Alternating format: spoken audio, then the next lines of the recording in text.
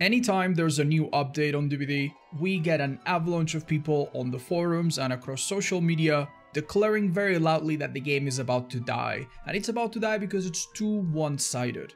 And don't get me wrong, I don't see a problem if you think that the game leans a bit towards survivor or leans a bit towards killer, but if you're one of those people that really believes that this game is extremely survivor-sided or extremely killer-sided, I think you're believing in a myth. And in this video, I'm going to try to explain why I think that is. Now, if we want to settle this debate in the most objective way possible, the first thing we should look at is statistics. Unfortunately, the developers have not shared them with us recently, but the last time they did, they were hovering around the 60% kill rate in favor of killer. And according to them, this is the ideal number that they aim for. And this is not initially very intuitive. Why would they aim for 60% instead of 50% if they want to balance the game right on the middle? But it actually does make sense when you account for the asymmetrical nature of Dead by Daylight. If we have 4 players on one side and 1 player on the other, and we assume that each player has a small chance to make a massive mistake, this only benefits the killer. And it doesn't need to be mistakes, it can be anything. Let's say that every player in the lobby has a chance to make a huge blunder and then quit on the spot, or their controller dies at the worst possible time, something that automatically loses them the game. On killer, we have a small chance for this happening, but on survivor, the chances for at least one of these things happening across all of them are actually much higher. And guess what? If one survivor dies, that typically means that other survivors die with them, because that's how the game works in DBD. So, the average looks good, but maybe this isn't enough for some people. You could argue that if you have a person with $0 in a room and a person with $1 million in a room, their average doesn't really matter. It doesn't actually describe the reality of these people. So maybe the average kill rate doesn't describe the reality of the average Dead by Daylight game. But again, if we go by their own statistics, they have claimed that since the introduction of MMR, which is the new matchmaking system, the games are now more fair on both sides. The way the MMR works is that it tries to pair average players with other average players that do more or less the same in terms of performance, and this should mean that on average, each game has a better chance than before at being less one-sided. And this, again, is not enough for some people. Some people are like, well, I don't care about the average because I'm a very good player. I'm actually top highest 1% MMR. I'm extremely good at the game, and at my level, the game is clearly one-sided, either for killer or for survivor. And this is where the interesting part of the video now truly begins. Even if we assume that both sides, killer and survivor, are high MMR and presumably high level, there are still a lot of factors that can easily decide which side will win. Most important, in my opinion, is experience. If you have a side with 5,000 hours and one side with 500 hours, the side with more hours will more often than not win. There's also the matter of resources. In this game, you are allowed, but not forced, to bring a lot of strong items, add-ons, and so on. If one side brings almost nothing and the other one is stacked, the stacked side will often win. And needless to say, if one of the sides is just chilling and not trying very hard, they don't have a massive advantage over someone that is actually trying their best. And finally, of course, there's luck. Sometimes you can be objectively better than your opponent and still lose due to bad RNG or some random thing that you could not control. And that, for the most part, is a necessary evil. And alright, now that we've laid all of this out, we can begin to account for these factors. First, we will invite several players, all of which have thousands and thousands of hours of experience, to make sure that they're all on a level playing field and to account for the experience side. Next, we're going to tell them to use anything and everything they want in the game to make sure that they all have access to the exact same resources on each side. Then we're going to ask them to try their absolute hardest and do anything it takes to win to make sure that everyone is on the same mindset. And of course, we'll be playing multiple times to account and negate the factor of luck. What we're essentially doing here is getting some of the best players in the world to show us what each side can do when there's no limits and they do their absolute best. And after 5 games of pure sweat from both sides, the killers managed to kill on average 2.4 survivors. This is exactly 60%, and even though it's a very small sample of just 5 games, it's actually quite in line with the results that we've seen in similar experiments that have been done in the past. For example, this showcase hosted by Wispy had 30 games, and on average the killers got 2.16 kills, which is 54%. Overall, we can say, I think pretty confidently, that across the board and even at the extremes, Dead by Daylight is objectively pretty well balanced. But make no mistake, the only reason there's a semblance of balance is because both sides have access to some really insane things. And how insane are we talking? Well, I'm gonna show you my 2 favorite games from this showcase, and you're gonna be able to see for yourself. Oh my goodness. Oh my goodness. This is a 50-50 though. No, it's not a 50-50. It's 100, because there's a more. Oh, it's a 50-50 that we could go to. Okay, it's a 50-50 that we could go to Disturbed Ward, big map, lots of RNG, huge spread, or the more lenient Chapel, which is still pretty insane if you know how to play it. It's still really insane. Yeah, that is true. Chapel is not a map up at all. The pallets are really safe, and it depends. You can have good genlocks for killer though. Oh, Starstruck Yakuyoke Amulet, Mother Daughter Ring Spirit. Awakened Awareness. Holy, and they got Disturbed War, which is the better of the 2 maps. Okay. Okay, now it's interesting. This is a very all or nothing build. Alright. This is gonna work out. That is the question. This is a big. Ooh, that's a thing that can happen. She tried to get the hit through the little gap. Can you hit that? I don't know. I think the survivor doesn't want to find out. Right, so. Are you familiar with the numbers of these add-ons, Gens? Oh, what's that? What? That was perfect timing on the drawback. Whoa! Excellent play from our Laurie that just waited the right amount to psych the killer out. Okay. Nice job. Nice. They wouldn't fall twice for the same trick. No. All right. Now power's instantly back. They are so quiet as snatch. Oh, nice job. I think they dropped from the same side. They dropped from the same side, didn't they? Okay, but now this survivor's all the way in the corner. Can you actually make this work? There's no way. That's this is a terrible map for this. I'm not even sure Starstruck will happen. Oh wait, it did happen. These 2 are hit. Oh, I know what was happening. No, get out of there, Ace. No. Oh my god, you hate to see it. Now we have 2 downs right next to each other. Oh, whoa. And the other person, the other person is still Starstruck, so. Oh my god, Awakened Awareness, he didn't see it coming. Oh my god, that is actually really brilliant.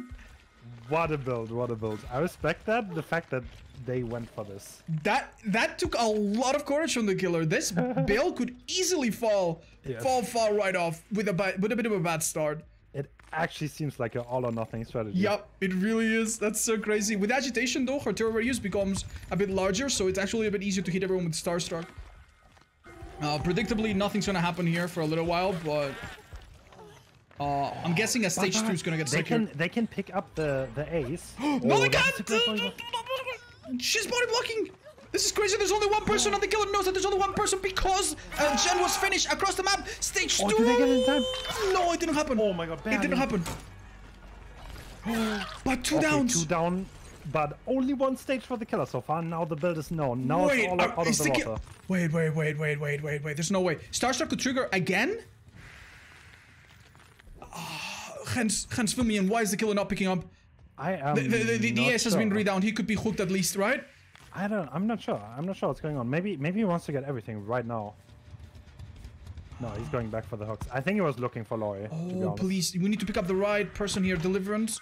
It would be probably in the back of your mind, thinking that this person could have it.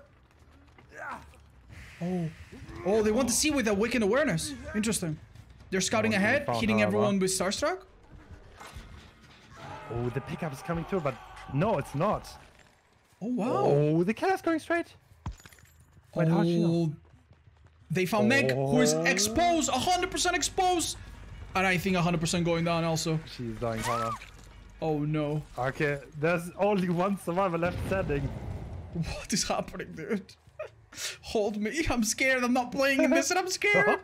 This is awful. Alright, the killer did a bit of an assumption there. And this survivors, make no mistake, they are well cornered in here. This is a jungle gym, but it's against a hard corner that they cannot easily escape from. Oh no. Oh, nice job. Wait, insane death heart! What? That was an insane play. Excuse me? What? What is going on? All right. The prediction coming out. Oh. There was a step. Oh my god, they had a syringe on them. Oh. No, that was a medkit, I think.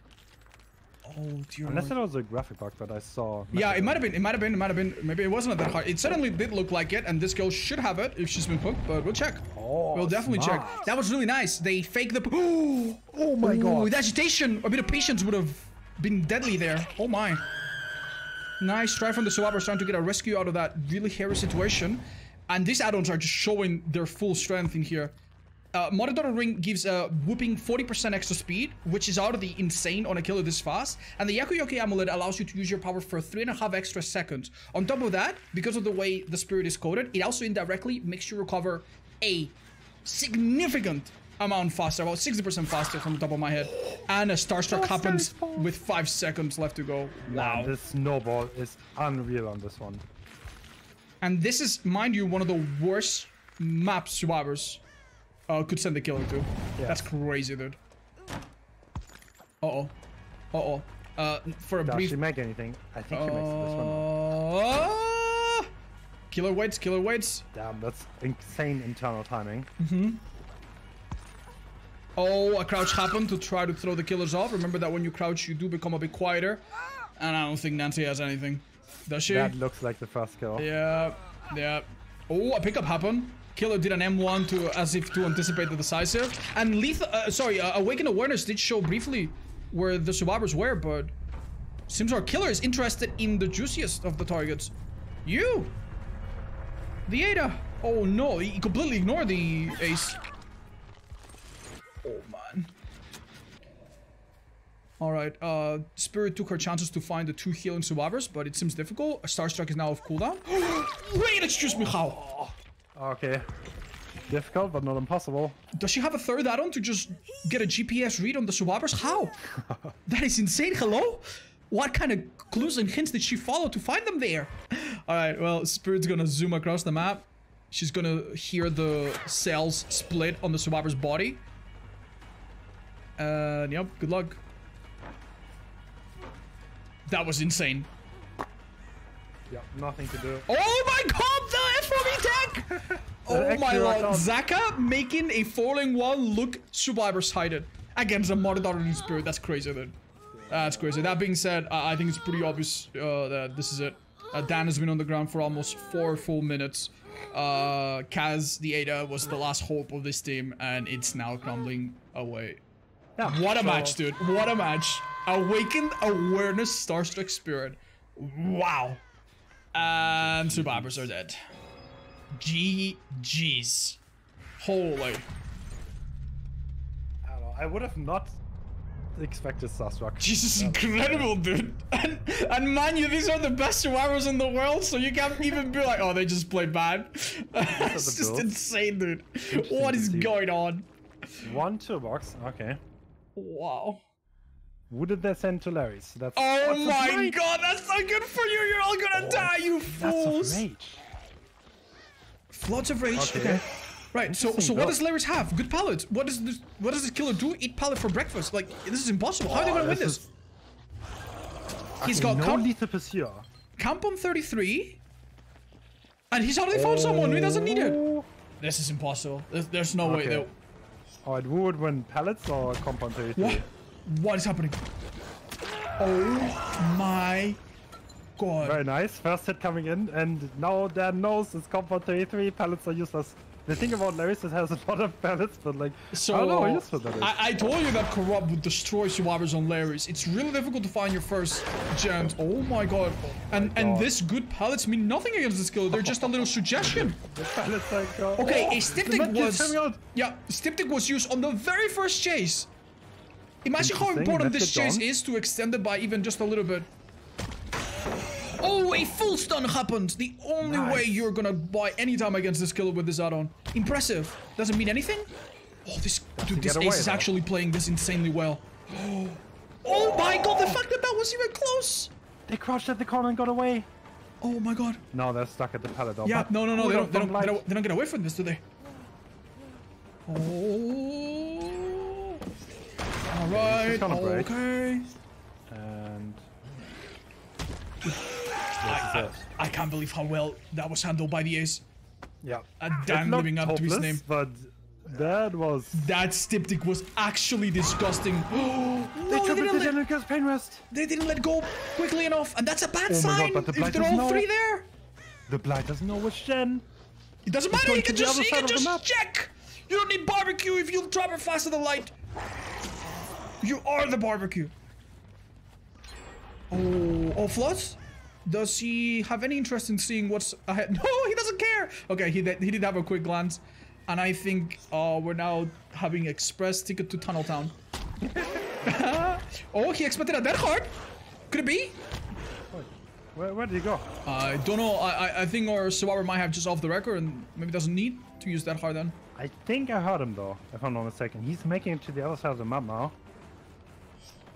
No, this is off the record. I don't hear him do injuries. No, wait, no, you're right. It's just ace things, I guess. Yeah. Decisive?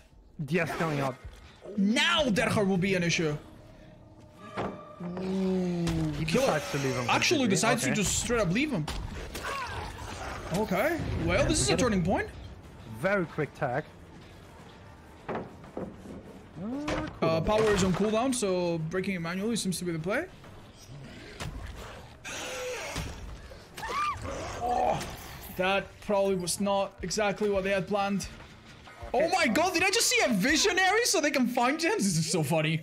This is so funny. Someone has the Felix Berg visionary.